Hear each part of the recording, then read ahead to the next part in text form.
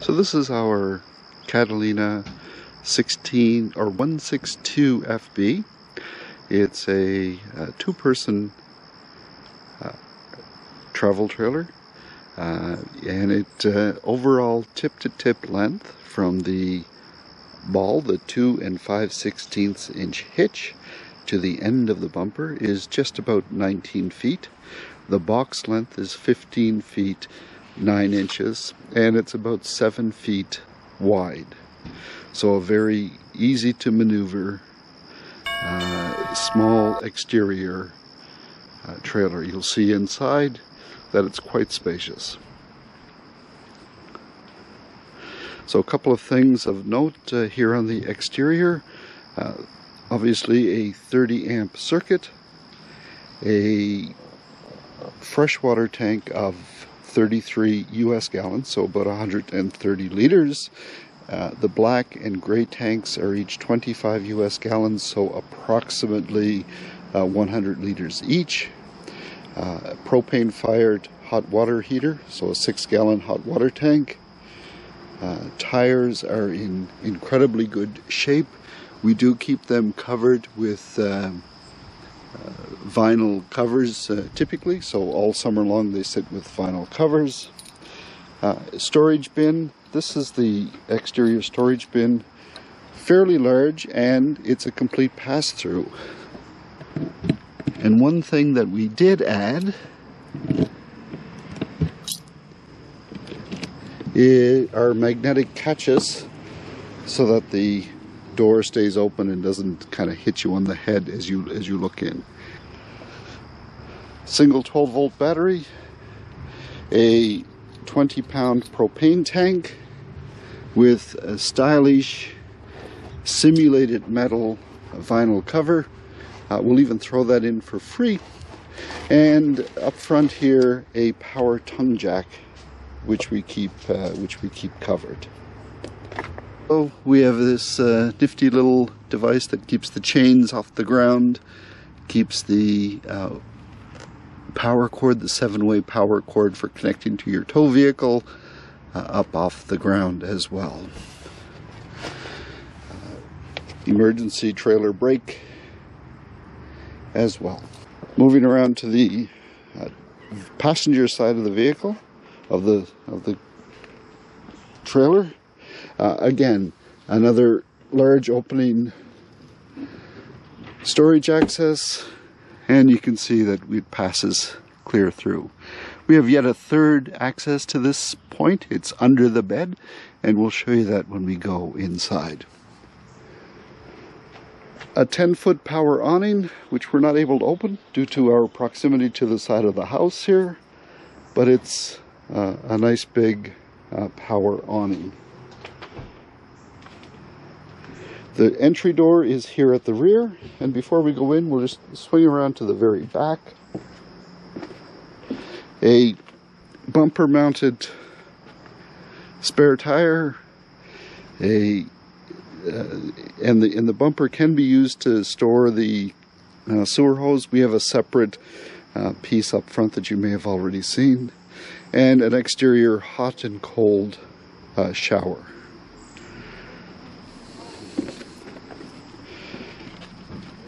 Stepping inside, we'll swing this door open and give it a quick latch. So, stepping inside, you are met with a large entry closet.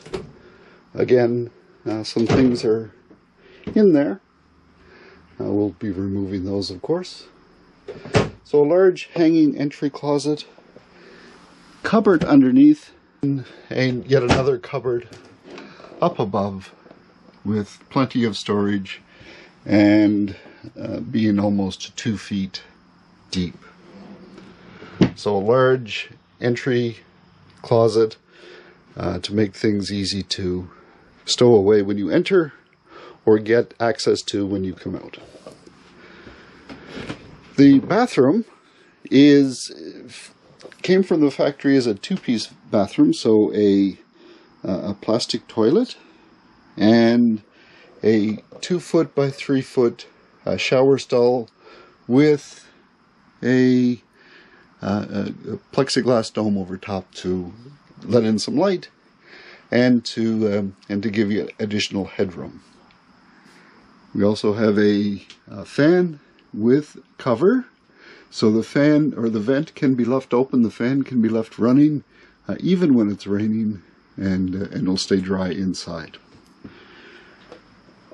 Because this bathroom didn't have a sink, my wife came up with this rather ingenious yet simple solution to wash your hands after using the toilet, and it's just a plastic mounted bucket mounted with a couple of command hooks that we can use and run the water into as a place to wash your hands. It can also be easily removed if you want to use the shower. I can tell you that the toilet and black tank have and I don't know how to put this more politely, have never seen a number 2. We've only used the toilet sort of in the middle of the night when you need to run and have a quick urination, a quick pee. So that's what it's been used for. The fridge is quite large, so with a separate freezer compartment, a two-way fridge, so it runs on both electricity, 110 or 120, and propane, and does a good job at keeping things chilled. Keeps the ice cream frozen. Beneath the refrigerator, the fuse panel and the propane heater, which does a great job at heating this place up very, very quickly. Here at the entryway, we also have access to sort of the major components, so all the ceiling lights, the awning control, the water heater, and the water pump, depending upon whether you have city water connection or you operating out of your freshwater tank. Radio with remote, so if that's important, it's there. The one modification that we did make that's pretty significant is this trailer now has a dinette with 2 chairs. There was a pair of benches on either side of this table, and we just found that the benches took up a considerable amount of room inside, so we've carefully removed them, and the component pieces will be included with the trailer, so that if you wanted to put it back, you could, but we actually prefer this this setup, as again it's just the 2 of us, and we're able to eat quite comfortably here at this table without the additional space taken up by the benches. Spinning around to the kitchen side, we do have an electric only microwave, small but quite functional for that popcorn in the middle of the night, or to cook the oatmeal first thing in the morning. Large, spacious storage. Again, we've added a shelf to double the amount of floor space and make that much more functional. Here on the kitchen counter, a fair amount of counter space for a 16-foot or just under 16-foot trailer box. A single bowl sink with cover. And over on this side, I'll move the cast iron frying pan, we have a 2-burner propane cooktop. So we have a 2-burner Suburban propane cooktop, and we've made a plywood cover to cover it, as again we do our cooking outside, so this cooktop has not been used. One thing that I would point out is in the back here we did add a power strip to plug the coffee maker in the morning. This power strip is fed by the power outlet that would feed the microwave as well. So we demounted the microwave, took off the range hood, and ran the power cord up through those components and plugged them in up above. On this side of the trailer, above the dinette, a large window overlooking your campsite or the back of a truck, wherever you're located. Again, large storage areas. Again, some built-in shelves to double the functional area in both of them. And the storage area does pass all the way through, so if you had a very long item, you could certainly store it in there.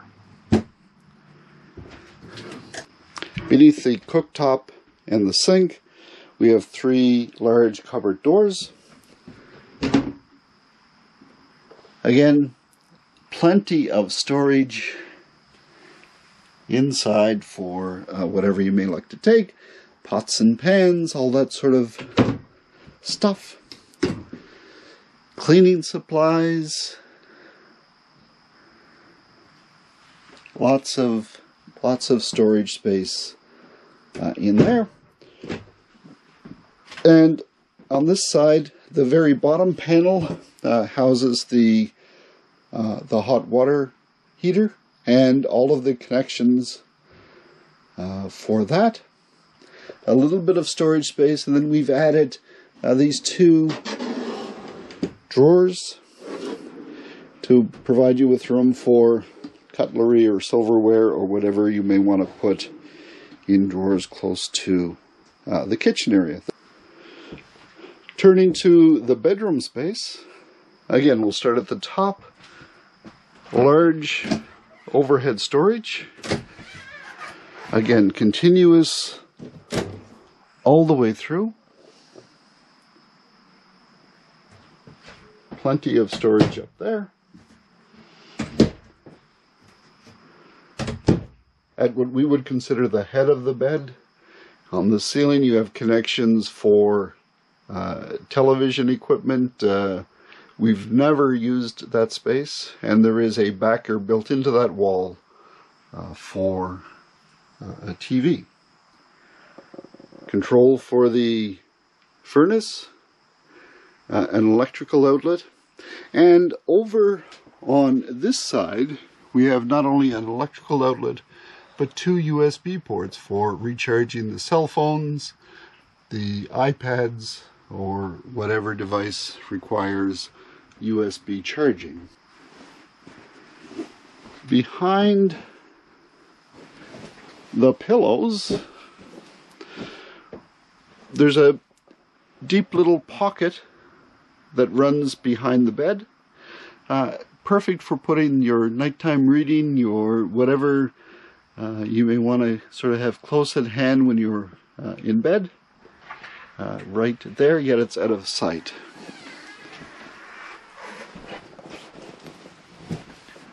When we were looking at the through storage outside, I mentioned that there was a third way to access it, and it's here. So the bed lifts, we added the lifts on the bed, so the hydraulic lifts, to ensure that we weren't sticking our heads underneath and getting hit from behind. This little component, this little box here, houses the water pump and connections to winterize the camper. So all those pieces are embedded in there.